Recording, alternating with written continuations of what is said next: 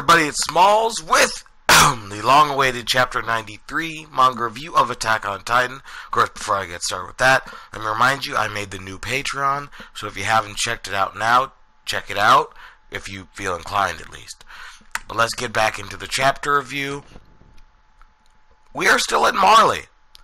I know it was rumored and previously confirmed that it was going to be like a two-part, stay where we stayed, on the side of Marley, but it seems that it's been extended a bit, and it's fine, because you know what this chapter did? It gave us even more of a view.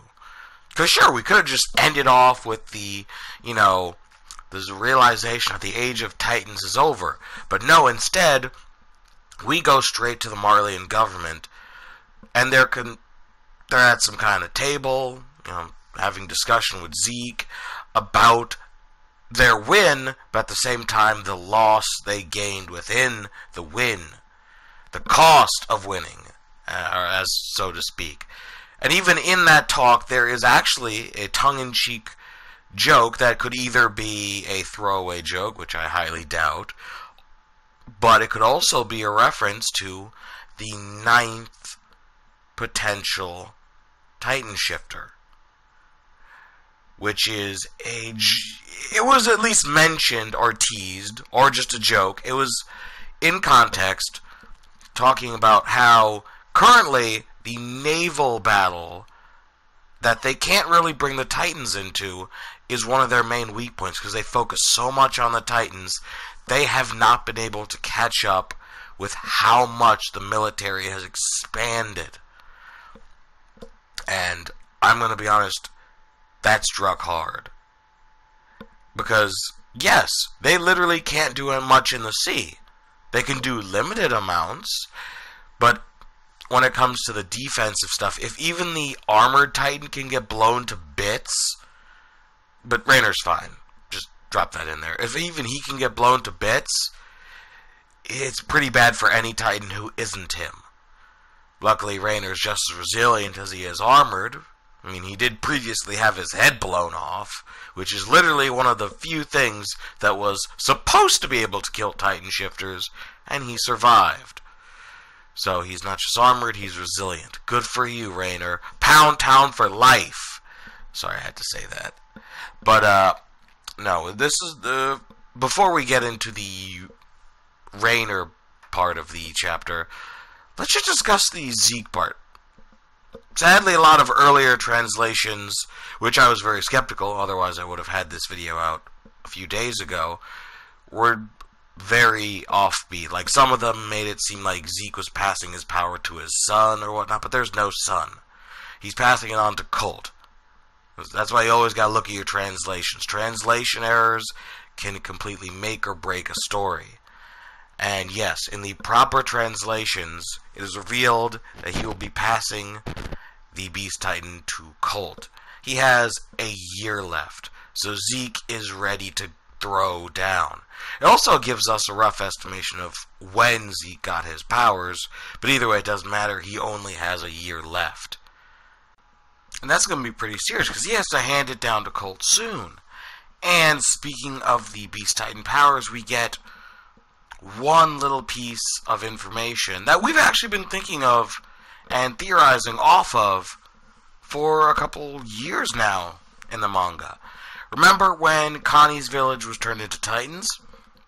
Well, apparently we learned the exact method and how he did it, because he did the exact same thing in the parabombing last chapter, in which he takes little pieces of his spinal fluid, injects it into Eldians, and when he yells, they transform and do his exact bidding.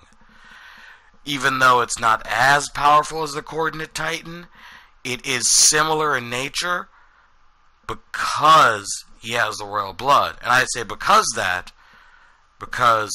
the dialogue. On top of that, based off of dialogue, I think they don't know that he is royalty. I'm pretty sure the Marleyan government has no idea about his royal blood. And neither does Colt, but he will. He most certainly will. And here's the thing. They managed to hide it by switching to a joke about Titan about Eldian asses and wiping Eldian asses, which is, I'm gonna be honest, this is some fucked up jokes, man. But it's good to see a sense of humor in light of the very serious matters that are discussed in this chapter. From Marley losing their hold based on the fact that they just haven't been keeping up in regular warfare, and they've been focusing so much on the Titans.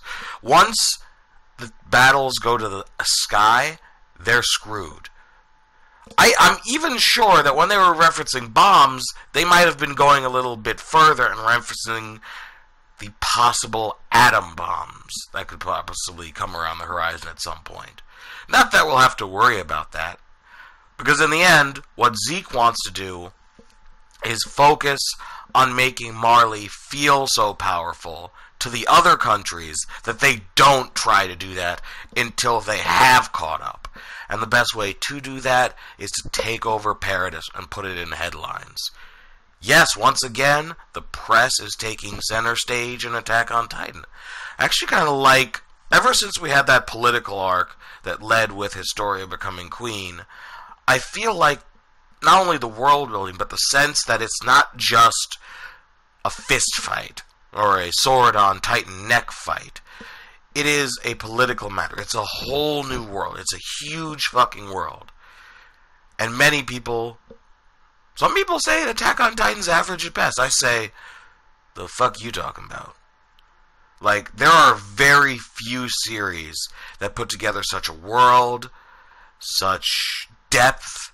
Like, I could think of a couple at best. I mean, even Naruto's world was kind of deep to some extents, kind of overshadowed, but this one delves into it. The only other series I can think of that delves into their world building as much, albeit falling short in the end, I actually mentioned it back in October, Claymore.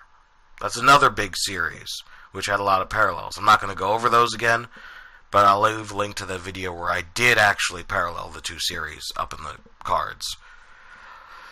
Nonetheless, I have to say, brilliant. Absolutely fucking brilliant, because it wasn't just Zeke. Once we switched from Zeke and his passing the torch to Colt in the future, we learned that Reiner hasn't exactly chosen who he wants to, take his powers. And even though Gabby looks like a major contender for the race for Reiner's Armored Titan abilities, it seems that he's going for Falco instead, Colt's little brother, mainly because he really flashed back to all the parallels to his past group of friends, which included Annie, Bertolt, Marcel, and Marcel's older brother Gilliard, who I'm going to get into in a second. But it seems that Reiner's conflict is a little bit deeper than we thought, because Bertolt put out that, yes, Reiner was more of a warrior in the past, but this chapter goes into why he's changed, and the depths of why he's changed. And you want to know what it was? You've read the chapter by now, but it was Marcel. Which is good, because I didn't like the fact that Marcel, who was a confirmed Titan shifter, was just basically thrown under the bus when it came to forwarding his powers to Ymir. But this chapter pulls closure on Marcel's non-existent story arc, as well as Ymir's, believe it or not. And in the end, we learn that, yes, Gilliard is actually not only the older brother of Marcel, but he wasn't chosen to go into Paradis with the rest of them, and the power of the Jaw Titan, which he currently has, was initially given to Marcel. So, with that confirmed, if anyone wants to make any guesses to what that means for Ymir, that means that the fan-made name, the Dancing Titan, is done. GG, it's over. She was the Jaw Titan. I'm not entirely sure why she couldn't pull out the full extent of the powers or look anything close to Gilliard's. Maybe that'll be addressed. I don't have the answers. I'm not going to bother going into that. I hate going into theory territory sometimes. But not all the time. I love theories, but only when they are worthwhile, and there is a lot of evidence to back them up. Otherwise, it just sounds like bullshit coming out of my mouth. Either way, I will at the very least admit that, people are still going to try to hold on to the Dancing Titan thing.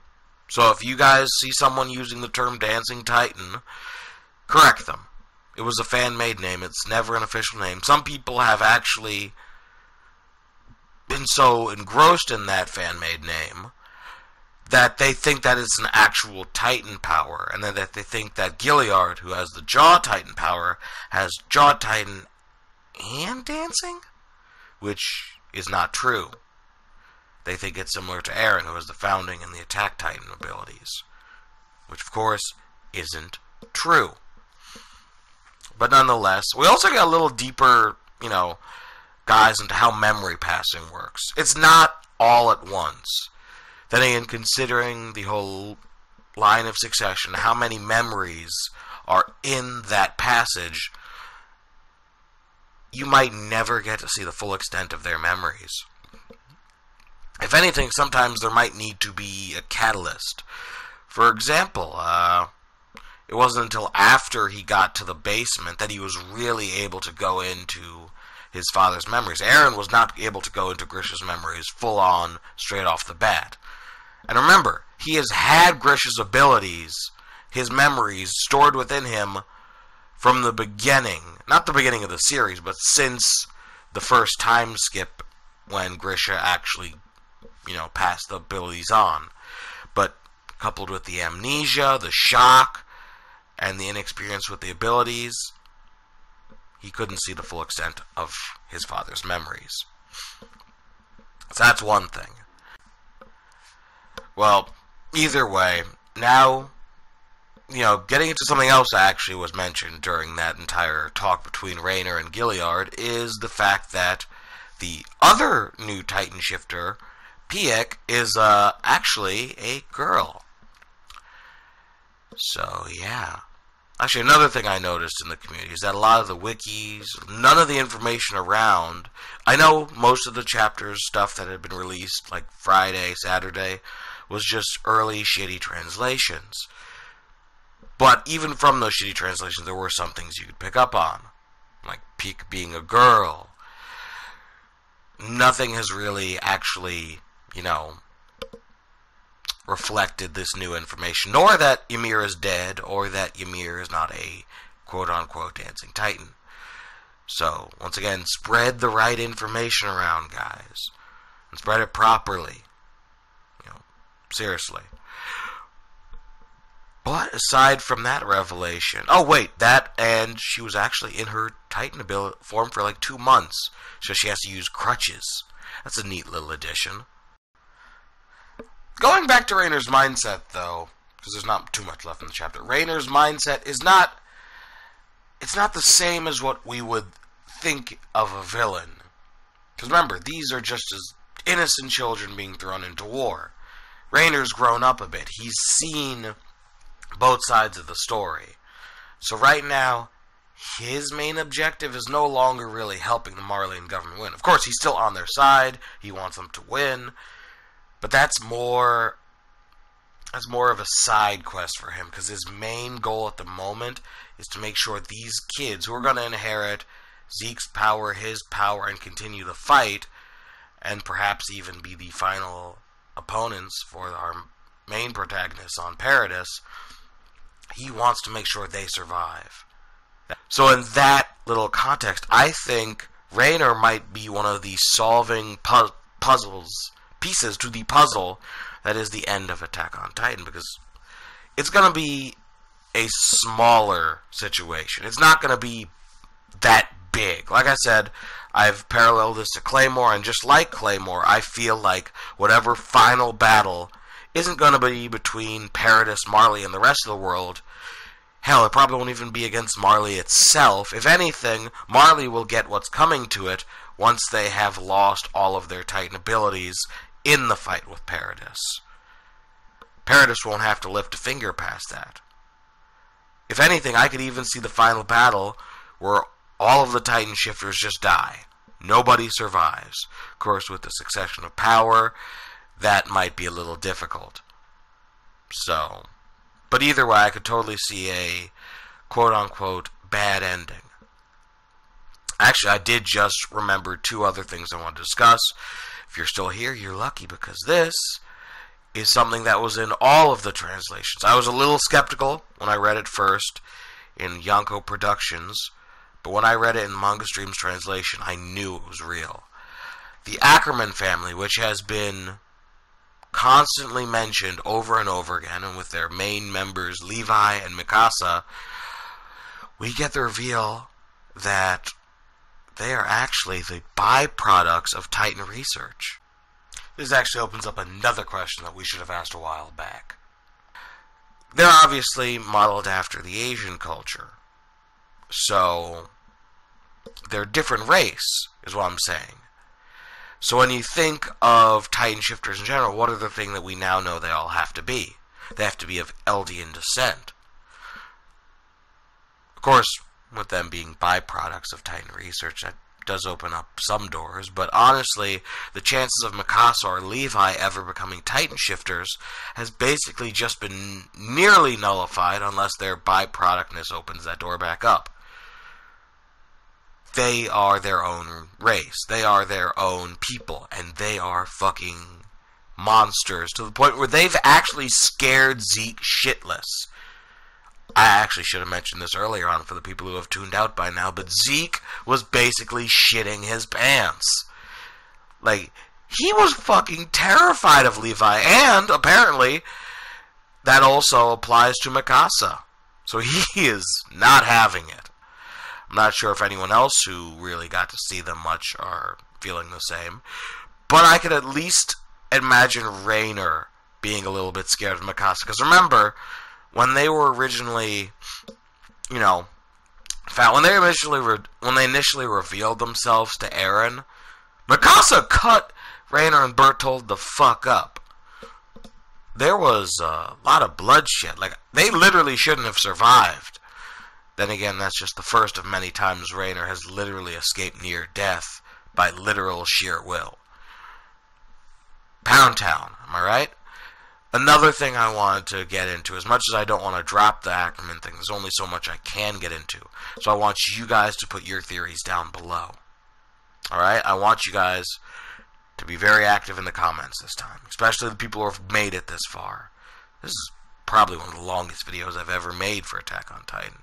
And I should be making videos this long for Titan. Because there is so much in every little bit of it. I mentioned this earlier with the Winged Titan. Regardless of whether it has wings or not, the fact is, there is another Titan shifter out there. Whose side are they on? Unless that political member of Marley was just, and instead of it being more of a joke or a tease towards something in the future, maybe he was teasing that they already do have one. I don't think that's the case. But you have to imagine that if it's not the case, who is it? Is it someone we know? Is it someone new? And whose side are they on? Whose side will they be on? Or will they be like Ymir? In the sense of, they were literally a wild card. Like, Ymir in the end is gone. Gigi, she's no longer around. You can't count on Ymir for anything right now. Because think about it. She was a good person. But she was also pretty selfish, and her main interest was keeping Krista safe, Historia safe. And in the end, that meant giving the Titan power of the Jaws back to Marley. So in the end, which actually was a smart move on her part on one end, prolonging the battle, but they have that power back. They do. And it's sad. Even Gilliard has to admit that that girl was just a sad, poor child who was given a name too big for her. So you have to imagine how much of a wild card Ymir was, and think if there is when the ninth finally shows themselves, male, female, Marleyan, Eldian, Ackerman, something, they will be a wild card. Probably, possibly, very likely. Because in the end, we don't know. who they are, what they want, and if they have wings or not. That would be fucking awesome, but it probably wouldn't do much. So, there's that. And there was also a tease of Armin's colossal form, but it was nothing more than a tease. Because this was just speculation off the Marleyan government side. And speaking of speculation, I just remembered that neither side knows everything. Sure, Paradis actually probably has a much bigger idea of what's going on in Marley than Marley does of Paradis, aside from the fact that Reiner just got his ass whooped. But the Marleyan government doesn't know the exact state of their Titan shifters. They don't know if they've done anything with any from that point on. Honestly, I would have thought that Reiner would have just, imagine they'd be keeping her up. But then again, Reiner never actually found out the specifics of Andy's capturing. And the only time she was mentioned to Reiner and Berthold before Berthold's untimely death was when Armin lied to Berthold and proved that they really didn't know anything, and goaded him on. So when it comes down to it, Reiner's information is incomplete. They don't know what Paradis has. They say that they have 4 powers, but in reality, they just have 3 powers stuck in 2 Titan shifters, and Annie is probably still in her diamond cocoon. Will they ever break it? Who knows? But you know what? I think that from them mentioning her in this chapter alone, we might, just possibly, have a chance of at least finding out her final fate at some point, kind of like we found out Ymir's final fate in the end. So what do you guys think about Annie's final fate? Do you think they'll release it any time in the next year?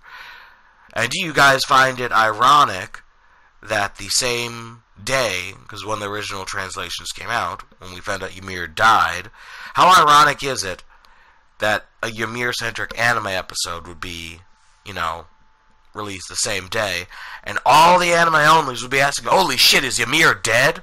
Like, you know how many Ymir is dead videos I found on YouTube? They really think she's dead. I mean, not anymore, because most of us have commented on said videos saying otherwise. I know I did. So, what do you guys think about all of that? How funny is that? How ironic is that? And do you guys want longer videos like this? Of course, if they're longer like this, they're obviously going to be a hell lot more structured. And speaking of structured, the next video that I'm so glad I kept putting off is the who are the Titan shifters. Because remember, that's the 2-part discussion that I'm going to be doing, and yet I haven't got the chance to go through with it yet. But now, thanks to procrastinating constantly, I have all the information that we need. For example, if I had made that a week ago, if I had made it last Sunday like I wanted to, I would have improperly stated that Ymir as the dancing Titan, fan-made name, was one of the 9. In reality, Ymir was just the jaw Titan. So there are only 8. I will also go back into the mystery of the other Titan.